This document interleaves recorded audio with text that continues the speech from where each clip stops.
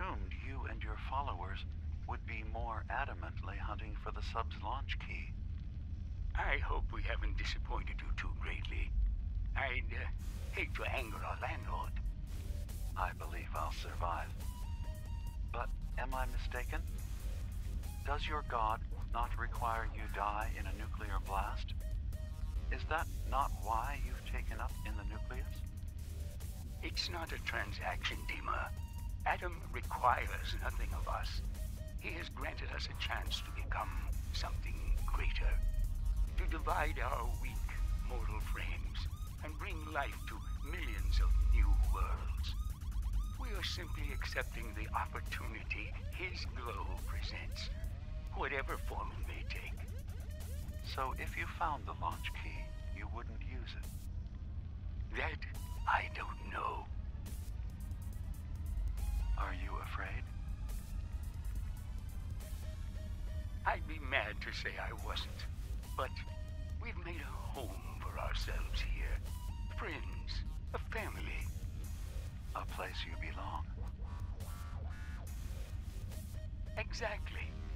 The nucleus. It is a blessing of the truest order. It would be hard to leave such a gift, even if it is for another. But regardless, the key is lost. So, until Adam sees fit to return it, I dare say you're stuck with us. I believe I'll survive.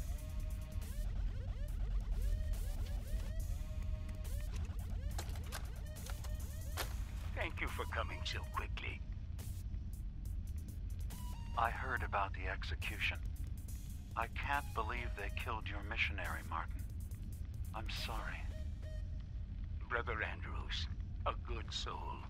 The fault is mine. If I'd realized things had become so tense in Far Harbor, I would have never let him leave. They blame us for the fog overrunning the town, DiMA. And now, the children. It's Tectus. He won't listen. He wants to prepare for war. Do you believe the others will follow him? Time was. I would have laughed at such a notion, but now... Andrews was beloved by many. It's brought out the worst in them. Fury, hate. It was tolerable when it was just Tectus. DiMA, something must be done. Exile? Exodus. I think it's time you and I convinced the citizens of Far Harbor to leave. You can't be serious. You know as well as I, they're not meant for this place. The fog grows thicker every year. How long before the condensers are finally overwhelmed?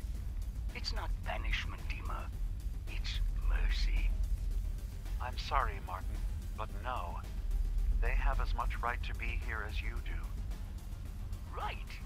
This place is trying to kill them. And now my people are at my throat because of the mess you created by allowing them to stay. And if you can't recognize that, then I suppose there's no reason for you to be here. I think you should go. Martin, please. This can be solved in other ways. Get out! Very well. We'll talk again when you come to your senses.